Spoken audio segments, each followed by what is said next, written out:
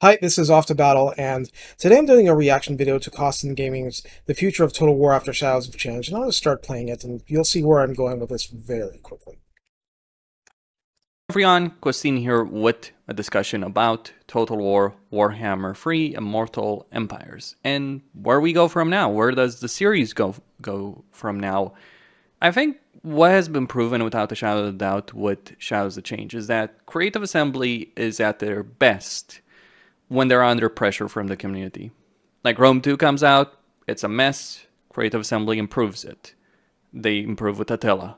They make a vast improvement compared to previous games with engine, with combat in general, with Warhammer 1 after a significant controversy. Now, Great Book of Grudges was surprised to see a hotfix today.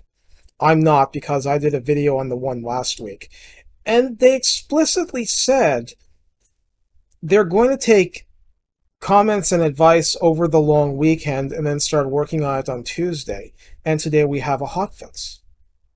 Why should we act surprised? Why should we act that we forced them to do it? They said they were going to do it. I mean, obviously, it's the bug reports from the community that helped create this hotfix, because the hotfix is to fix stuff that's broken. They need to know what's broken. But why act surprised? That is, I think, the essence of Creative Assembly. And many companies as well. It's not Creative Assembly in isolation, but especially Creative Assembly. I think they've proven themselves to be reliable only when under pressure. And they've proven themselves willing and quite able of trying to get away with doing a lot of terrible things or really bad business practices and bad decisions. Look, here's the thing I'll say it up front. There's a lot of bad business practices in the world. I'm almost 46 now. I expect this. I don't like it, but I expect it. It's not a shock. It's not making me dismayed beyond a certain point. I'm reasonable in my expectations, because I understand that there's a lot of corporate greed out there, but there's also a lot of good stuff, or else capitalism wouldn't work. So it's a mix of the things that are good and the things that are bad. And there's always going to be that mix. Nothing is ever going to be 100% good, 100% evil. It's always going to have shades of gray, shades of light and dark. When people like what they're doing. And that is a problem, of course. Now, sure, we had the controversy of Realms of Chaos, we had some improvements, but we did also have developments in that respect. But then Immortal Empires comes out, we're all very happy when it originally came out. Sure, there was a lot of negativity as well, but yes, overall I'd say the perception of the community with Immortal Empires on launch was far more positive than negative. I think it's a sad state of affairs when it has to take a really bad decision and a bad DLC for the company to potentially change what they're doing. Because they've already released 2 hotfix patches, and 4.1 might be coming out, and it seems that they're trying to tackle the issues they've created instead of waiting for months and months to fix them. Yeah. So, Creative Assembly is one of those companies that will try and get away. With having a smaller development team, raising prices, if you let them. Am I to take this as CA is actually increasing the size of the development team because of the public pressure? Like I said last week, that same team, that team that is responsible for the DLC's technical stuff, for the technical stuff for the game as it is today, they said they were going to do another hotfix this week. After the long weekend, they would work on it, and here we are. I'm not applauding my own efforts here. I had nothing to do with that. That's their work. And I know there's going to be a lot of people saying that nobody should be praised for doing their jobs. Doing your job right is something everybody should be praised for. Maybe not loudly, maybe not gushing, but people deserve simple praise for getting their jobs done. These guys, their job is making Total War work better. Applaud them when they're doing it. Hope for more. Express a desire for more. I mean, there's nothing wrong with that. Now, where do I stand on this as a content creator? Because there's also been a lot of controversy with regards to content creators. Yes. That there's people on Reddit, certain YouTubers, people accusing content creators, certain content creators, about how they've covered things in Total War, how they've covered this DLC. Yes, and I have refused to respond to those videos, but I can't ignore it anymore because of Costin. Well, that's a bit of a mixed bag. There's a blacklist, if you will, of on Reddit, for instance, of people who had pre-order links of Shadows of Change on So I'm told, third-party websites or something along those lines. Now, I personally don't much care for such lists. I don't care for the idea that, oh, just because someone had the discount link, they might get a referral link. They're obviously just being shills or sellouts Yes. for creative assembly. He knows who he's quoting. He's not naming the name, and I'm not going to name the name either because everybody should know what's going on. But it's the guy who did a 1 hour, 30-minute plus reaction video to Milk and Cookies Total War. Though at the same time, I could also agree with the sentiment that certain content creators are absolutely sellouts, or they're unwilling to talk about negativity. One of the things I first noticed when I was content creator for World of Warcraft, and I was part of content creator communities, I talked to people, is there were some people that were willing to talk about issues, real issues with the games and all that. And then there were people whose mentality was that they wanted to be as nice as possible, never really dive into deep. And the sad reality is those people, it's not that Blizzard or Creative Assembly were rewarding these people or have been rewarding such people. It's more so people also reward those kind of content creators. Like, he's blaming you, by the way. That's the problem. Like, that's the fundamental aspect. It's easy to complain about YouTubers being sellouts, but when it makes you more money, guess what? Those are the kind of people that are going to rise to the top. And now he's blaming me. Not that I'm making money. I have been trying to fight towards that point, but I really haven't been. But yeah, he means me. Not by name, just by the fact that I exist. Because you can't believe the number of people who just come to my videos and say, oh, I never want, you're too negative, or you're talking about the issues. If you've seen this guy's videos a lot, like me, because I get information from them, you understand that he is massively negative. And he's even made videos about, like, maybe sometimes I come off as too negative. No, it's because that, like, we get it after you've been to this point, and the negativity, the negativity floats to, like, here. So, we get it. He doesn't like Creative Assembly's business practices. I'm not saying I do. I don't. But there should be balance in the force. Doesn't matter if you're right or wrong, I might add. It's like the objective facts about that don't matter. But there's a lot of people that just, like, they don't want to hear any negativity. The problem with that is what exactly? Look, I'm going to say this like this. Positivity is a choice. You can choose to be positive. Not because that everything in the world is rosy, but because not necessarily everything can be solved by being negative and being essentially negative, trying to get clicks and support for being negative. There's a place for that. There are people who do that for a living. I'm not sure I want to be among them, but there is a place for them. And up to this point, I haven't been judging, because you have a right to your anger. You out there, Costin has a right to his anger. I have respected that anger. I have not disparaged it whatsoever. So you create a situation where a lot of content creators, especially those at top, the ones that have the most access, the ones that get the most views, the ones that get the biggest streams, they're just basically selling themselves out. This is where I really wish he'd name things, because he can't be saying Legend, right? Because Legend's like, I didn't even have to do anything. I wasn't even around when this exploded. You guys just did it all by yourselves. He's got a right to feel that way. I respect the anger. And I should. It's a responsibility for me to do so. or they're saying things that people want to hear. Can be negative, can be positive, depends on the context. But in general, when you're covering a game, you I'll say it this way. A lot of people want to hear negativity right now. And I do understand. ultimately want to appeal to the people that are playing that game, not the people who are frustrated and quit. That can work in the short term, but it's going to cause issues in the long term. Yes, it means that you don't want to cover Total War anymore until they fix this bleep. And there are people out there doing that, and who are assigning a scarlet letter of shame, and that letter is S, for sellout. And they're applying that to people we know.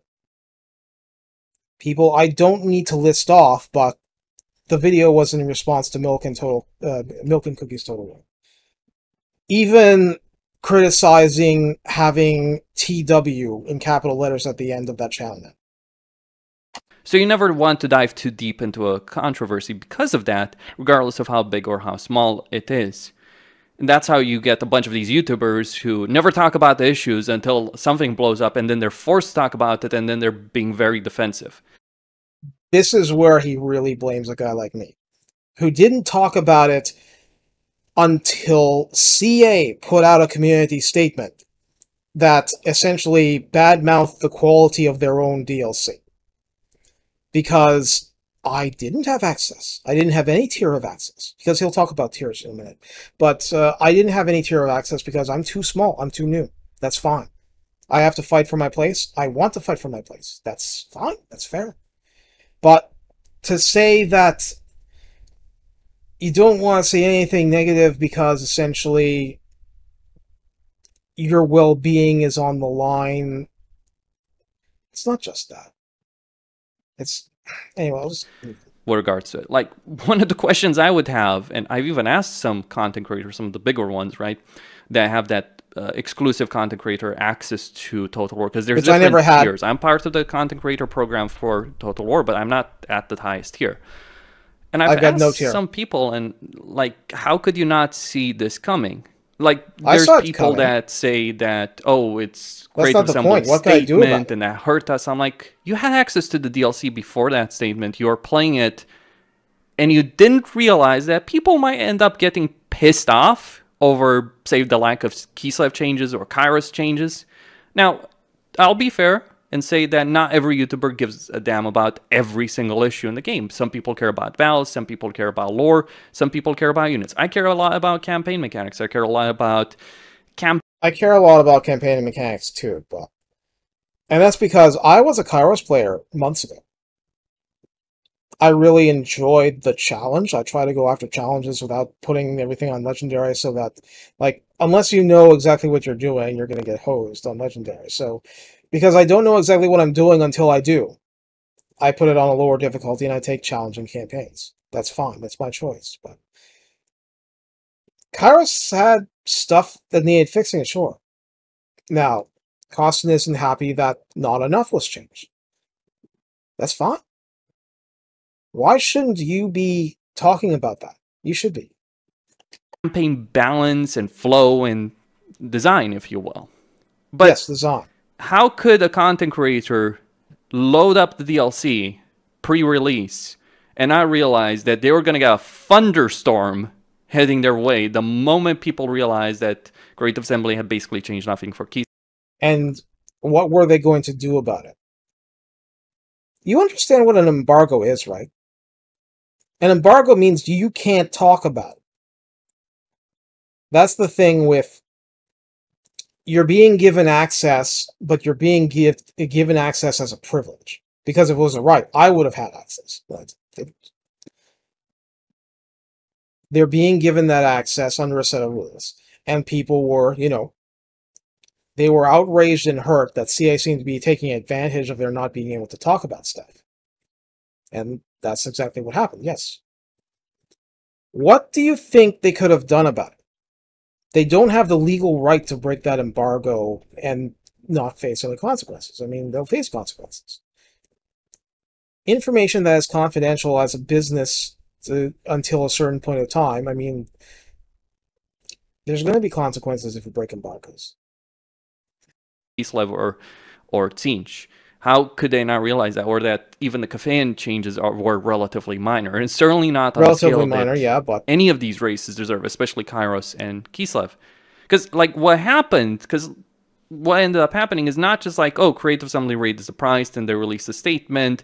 No, Creative Assembly raised the price, released a statement that blew everything up. But yes. also, content creators started posting footage of the DLC, and people quickly realized how little Creative Assembly had done, how little things they had fixed, how little racial changes were in the DLC. Yeah, they weren't full reworks. And that's when things really blew up out of proportion. It was the combination Why would it be out of proportion if the observations are accurate? of factors. And I just have to say it bluntly, if you as a content creator had access to the Shadows of Change DLC and you didn't realize that this was going to happen. And if you did realize it, could you have talked about it? No. Not without, absolutely wrecking your relationship and, which is maybe the point where people say, oh, you're a shill. I was never in there to be kicked out, okay? But that's not the point. Then maybe you should reevaluate how the hell you're doing things, because we didn't make the game. We're not devs. I have talents in life. They do not include making video games. The YouTubers did not create this DLC. Because if you weren't pissed off yourself over what was in the DLC, if you think this was fine, that is a problem. And even if you thought it was okay and it's not as big of an issue as other people believed, you had to realize, because as content creator you have to be in line. You have to understand what people are interested in, how people think. If you can't understand, like, a lot of people are going to be pissed off because of the price increase, combined with the lack of. Yes. Yes. A lot of people are pissed off. Was it their fault? Was it the fault of the YouTubers that people were upset? Because the YouTubers did not turn their backs on CA, on their early access, which was a privilege and not a right, and just burn every bridge. You can't just willy-nilly expose information that's supposed to be confidential. Changes, then what world are you living on? So that's one thing I want to mention. Now, with regards to Creative Assembly, here's what I think they need to do going forward. I'm just going to say this now. I respect your anger, but you do not have a right to mine. I will give my anger if I want to, and I will show it if I choose to. But you do not get it for granted. I am not part of a unit. I am not part of a guild. We are not a union. So don't draft me and then say, you've got to follow these rules or else I'll shoot you and leave you beside the road. We're not in that kind of army. With future DLCs. One, they need to update the game more frequently. I understand the mod situation. I understand it can break mods. That's a cheap excuse. Like, as many issues as it's going to create for certain mods, especially the ones that are not updated as much, or the massive overhauls like SFO or Nagash, etc. Yeah, well, I've already seen the video of the guys doing that whole project. No, I haven't tried SFO myself, but he gave very low marks to this DLC. Has every right to his opinion. Is not a justification for Creative Assembly to sit on its ass for months and months on end, not fixing major issues that, by the way, are fixed in community mods. And mind you, a lot of the issues that the game has are not the kind of issues that would break the game, like would break the game for mods. I understand that some mods would be affected. Okay. How does he know? I'll trust the SFO guy to say about stuff like that, but this tech is how many years old now? Changing one little thing can break things way out of the picture. And you cannot anticipate everything. It's too big. It's too complicated. It's too intertwined. there's a lot of things you don't know it's going to break until it does. And then if it breaks in a place that you're not looking at, you need community reports. Because otherwise you won't even know that it's broken to fix it. But there are plenty of mods that I've had that haven't been updated in a long time and still work with all the major updates. Now, I'm not using major overhauls like SFO, but I do use things like that affect devotion. I use things that affect that affect public order. I use the warband upgrade system. There are things that Creative Assembly should fix that have been plaguing the game for a very long time that they haven't done. So you're not hearing more frequent updates, far more frequent updates are required. And I think like it is the situation where you see Larian come out of Baldur's Gate 3 and you see the level of effort they put in that game, the love, care, dedication they put in that game. Not that they don't, but that game has been out for a lot longer than it was out officially. You see a company trying hard, pushing limits. You don't think they're trying hard. Look, however much you can talk about the level of investment and the size of the team that is there is trying hard. That is clear from objective facts. And you see a company that the other developers are criticizing because, oh, it's an unrealistic perspective. I'm sorry, Larian is not. Maybe at this point you could consider it a AAA developer, but Larian has not been a AAA developer. It certainly doesn't have the resources of a company like Sega or Blizzard or anything like that. The point is, it could afford to have a game in early access for that kind of time and work out a lot of bugs. And you know what happened when they released the rest of the game that wasn't in early access? They had bugs. And then they fixed a whole lot of them, which I absolutely applaud them for. But that was because they were able to put that out as early access and have the time to deal with all those things. And, well, we know that the Warhammer situation was a little bit different. But not every company has the luxury of putting your game out as early access like that. And then having people buy it for real. They didn't know that it was going to catch on like this. They were hoping that it would. They were hoping in their wildest dreams that maybe something like this could happen. They were rewarded for a lot of effort. But not every company can afford to be like that because not everybody has a publisher who's cool with that.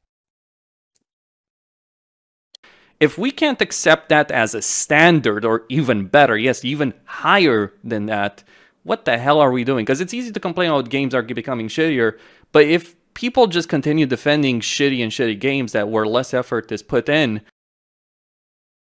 Not being negative at a particular point in time about a particular bunch of things is not defending it. There are neutrals out there. There was this old Ghostbusters cartoon thing, okay? That there were these Indian spirits who, I think it was they came up like once every 100 years, and they fought over one soul. A battle in a night for one soul. And the type of battle that took place was determined by the nature of what the site was like when they came by. So they ended up being in a baseball stadium. So they ended up having a baseball game for one soul. A member of the Ghostbusters team. And not the one they thought, either. And the Empire was like, nobody is neutral. So, guy on the sidelines who considered cheating in order to help save what he thought was his friend's soul is really his own. But, yeah, whatever. That's not an important detail. It's that interfering and cheating in the game was considered, you're taking the other side. You're not neutral. Nobody is. This is like saying, like with the Athenians and the Spartans, nobody is neutral. There are neutrals out there. There are people who are not part of a crusade on either side. Not being on CA's back every moment of every video that you put out on YouTube is not defending CA. Because some of us are cynics who are not surprised that there are problems here. And therefore, we're not disappointed. We're just dismayed. We're sad. But we're not out of the picture because you know what? We expect imperfections in life. We're not people who think that everything's going to be perfect and wonderful and the top of the industry for everything that happens, especially for something like this DLC, the whole price thing. I called it the blood price. Blood price, yeah. $25 for his throne. But the point is that I don't have to harp on it every single video. And that's what we're going to get, ultimately. And yes, Creative Assembly needs to do better. I've had that opinion for a very long time. And, you know, looking back Warhammer 2, the cinematics of Warhammer 2, like the effort they put in that compared to Warhammer 3, and they should put in more effort in the story, in the map, in the objectives, in the races, in the campaigns than they have put so far. And that's not what we're getting. We're getting less effort because Creative Assembly wants to spend a lot of money on hyenas, for instance. And I will watch his. I will watch his video on hyenas. The big DLC that's going to come out, what Creative Assembly needs to do is major racial overhauls for all three races as part of that DLC. Like anything less, and it's just going to be a slap across the face. I'm not saying I expect it. I've had my doubts about it. Suffice to say, I'm not necessarily surprised about Shadows change, because expecting them to do major reworks for 3 different races in one DLC is probably a tall order. But what we got was far less. Now, some people that want to defend Creative Assembly. No, we don't. Who out there wants to defend Creative Assembly? Who? Is it you? Is it you? Who? This isn't about defending Creative Assembly. This is about, are we going to completely lose it over Creative Assembly not fulfilling our expectations? I'm not to blame for Creative Assembly. I don't work there. I don't take money from them. I'm not even in the creator program to any extent. He's more in the creator program than I am. It's not your fault, unless you work there and you're part of it. Unless you're an executive at CA, it's probably not your fault. There are things that aren't even within CA's control. Zangors, why are they those models? Because Big Daddy Games Workshop said so. There are limits when somebody else is the proper original rights holders and you've got it under license. You've got to take what you can get. And that is never going to be as much as you want. And I know that because I've translated professionally. I'm not the author of things that I translate. It doesn't work like that. So it's not defending CA to say that we expected trouble and we got it. That, yes, we wish that there were more, especially with, race reworks. But it is not the fault of the content creators who've been burned by all this. Now, people may say, well, they should have done more. Well, they should have done this. They should have done that. They should have. Yes, I understand that. I understand that's your view. That's your opinion. You've got a right to your opinion. You've got a right to your anger. But I've got a right to deploy mine where I choose to, and when, and how.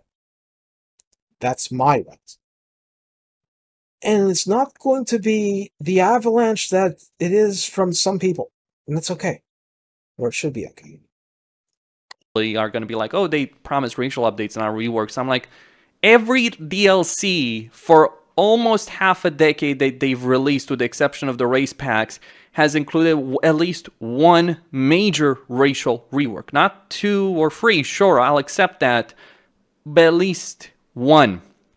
And improvements across the board. Yeah, that's... You have to go back, a bit of a stretch. Again, half a decade to see anything comparing to what they did with Shadows of Change.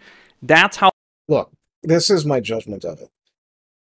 Shadows of Change, the problem was not the content, it was the price. That's it. If people had expectations about the content that were delivered, which we couldn't because CA had embargoes going on, that's on them. That's their choice. Then we could have made a full judgment about the content. There is content here. There is content that a lot of people have enjoyed and liked. Not as much as people wanted, and not as much as people would say justify the price. But there is content here. The problem is the price. The price is also the main thing that has changed. And yeah, I'd love to see major race reworks too, but I also am of the opinion Kairos wasn't as busted as people say, so I'm good with a whole bunch of little tweaks and making things just not as, half broken. I'll put it that way. There are a lot of things that still needed to be worked out to make Kairos function well. But it's okay. Not all campaigns are supposed to be equal in difficulty, either. How bad is as a DLC? So they need to do better, especially because of the Empire. If they don't fix the Empire, if they don't improve the Empire and Dwarves, which are two of the most popular races in the game. I actually don't know that. I mean, they might be in tabletop. I don't know that they're popular here on YouTube. What do you think? Game, the controversy they're seeing right now is going to be nothing compared to what's going to happen in the future. It's when nobody cares that it's dead. If people still care to argue about it and to be this negative, they still care. It's only when nobody cares anymore that you know it's really dead. Anyway, I am going to look at this video on hyenas because I am curious about that whole thing. How bad is it type thing, but that's the thing. I have watched this guy's content, and the only problem I have here is that I'm essentially being dragged into the line of fire. I'm being placed as a human shield between him and CA. I don't want to be there. I'm not defending CA. There is no reason to. They made their choices, they should have to live by them, and if they earn less money as a consequence, then that's the market talking back. That's how it should be. There's no need for people to be silent, but there's also no need for people to be so negative that you're actually lending oxygen to these boycotts of YouTubers. And the main thing is that negativity is a choice. And not being negative all the time is a choice too. And I prefer to use wry humor. I prefer to be obscenely upbeat about all sorts of bloody things happening on the screen, because if you're taking Warhammer 2 seriously, you're not doing it right. There's a lot of graveyard humor in this. So we want better, we need better. I hope we get better. I'm glad for the second hotfix. I think that's a positive sign, and a sign that certain things are functioning, and that the people who are actually in charge of fixing this stuff are working on fixing this stuff. And we've got to work with it. Or walk away. Some people are. That's their choice. But you don't have a right to other people's anger just because you're angry. It's not my job to dance just because you want to throw a party.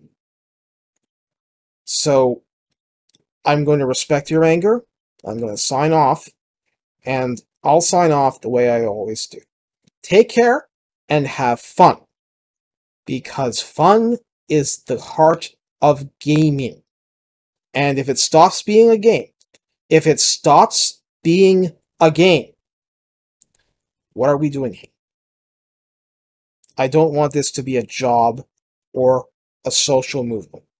I want this to be a game. Take care.